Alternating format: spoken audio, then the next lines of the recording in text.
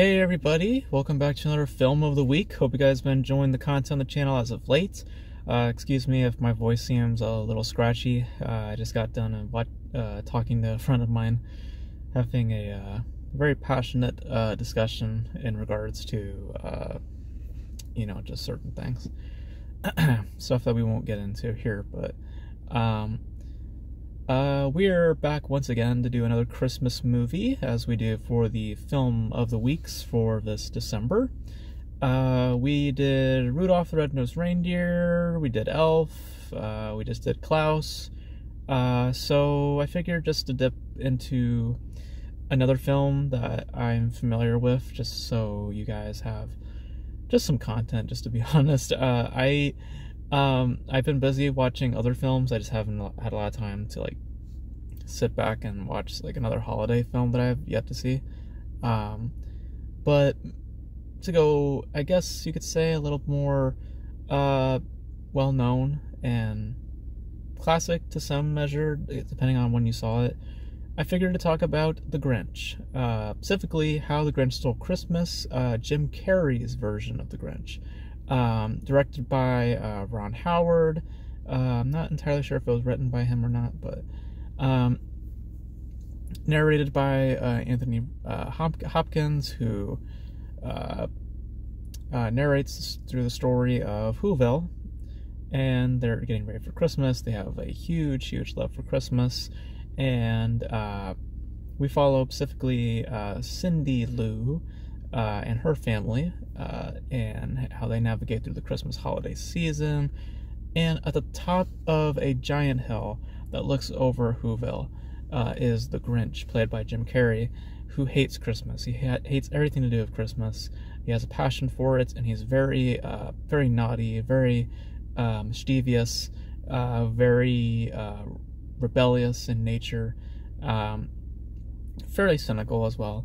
And he eventually meets Cindy Lou, and the two form something of a friendship, and he starts to learn the spirit of Christmas, but ultimately decides to take measures into his own hands and decides to rob Whoville of Christmas itself and take all their gifts to hopefully break their spirits and learn something more valuable, perhaps, about Christmas itself, and perhaps with himself as well. So, pretty much just gave you the whole plot, but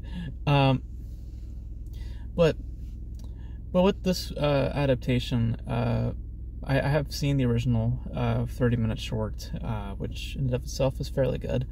And Dr. Seuss adaptations are very specific. There's not a whole lot of them out there. Jim Carrey would actually go to do another one of Dr. Seuss's books, Horton Hears a Who, a few years later, which I have vague memories seeing in theaters, and I vaguely remember liking. It has similar types of aesthetics in terms of the Who's look and stuff like that with how they look in this film. And there is a 2018 version of The Grinch with Benedict Cumberbatch, which I saw a few clips of and I wasn't as wowed by. And I could say the same for this. It's pretty hollow, pretty cut and dry. Ultimately, it's a vehicle for Jim Carrey, for him to just do all of his acts and shenanigans, all his all those expressions and stuff like that. And at times it's worthwhile, and other times it could be a bit redundant, and other times it could be a bit annoying. And mostly that is what keeps the film rather hollow yet tolerable. Because without that, you have something very, very just snoozy. I don't care for the rest of the characters. I don't care for the Who's and all that other stuff.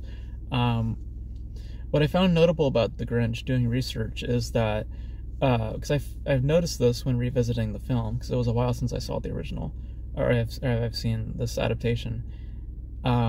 Aesthetically, it reminded me a lot of a Tim Burton picture, and I found out that Tim Burton himself actually almost directed the film. He was brought on initially to direct the film, and then Ron Howard came in when Tim Burton left. So there's a lot of Tim Burton influence in this, specifically in the design of Whoville. And to give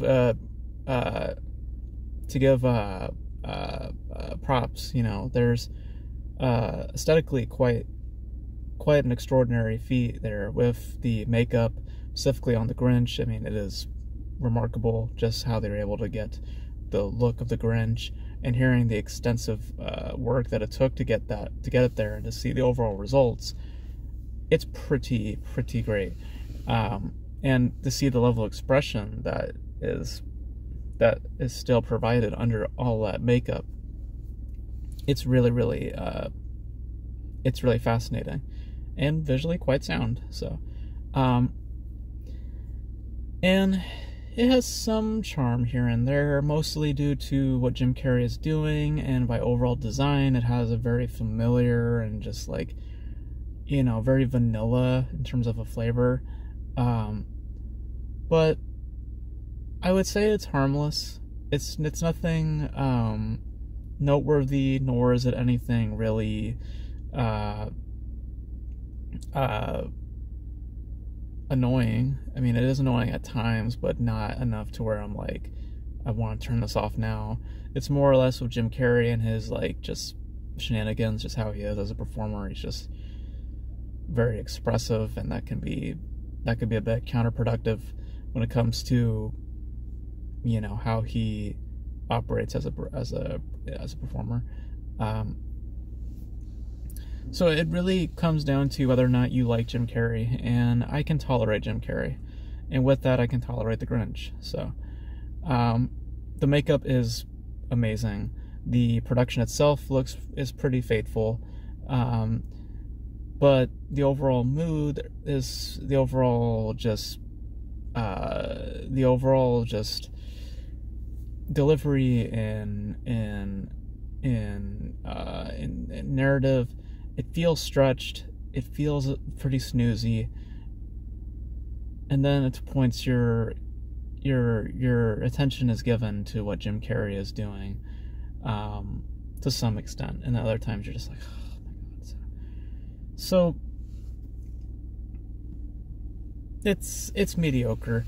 Nothing to write home about, and nothing to get like angry about. So okay. When I was a kid, I loved it. I loved this movie. I was like just delighted by it, and I still get a kick out of it a little bit. But as an adult and seeing just how it's made, I'm actually more curious to have known what Tim Burton's version would have been like. It probably would have been a little bit darker, and I feel like the cast would still be the same, because strangely enough, Dr. Seuss was also obsessed with like getting celebrities for his when it came to like selling the film rights. I guess there was a point of like he wanted, or at least his wife was like adamant on having celebrities be the stars of said films, because she wanted the films to be marketable, you know, not just some unknown playing the part. So at one point Jack Nicholson was actually going to play the Grinch, and thinking about it now, that actually is probably would have been, if Tim Burton directed it, it would have been interesting to take. But you know, I also don't know who else fits the bill more for the Grinch than Jim Carrey. So as much as I have my issues with his overall comedy, his overall delivery, he's probably the better interpretation of said part. So, but doesn't mean that it's overall great. So it's okay, and I feel that that's pretty much the best that I can give it. So yeah, so those are my thoughts on How the Grinch Stole Christmas, the Ron Howard directed version, Jim Carrey starring. Okay, much better when I was a kid, but okay now. So you guys know your thoughts on the Grinch, or How the Grinch Stole Christmas, whatever title you choose to give it. Let me know your thoughts in the comment section below. What were your guys' thoughts on Tim Burton potentially directing it at one point? Would that have been interesting? And how was the 2018 version? Was that one good? Was that one worth watching? I don't know. Animation-wise, it looked nice, but I mean, you guys let me know. And that's going to be it for this film of the week. Hope you guys enjoyed it. And until then, I will catch you guys in the next video.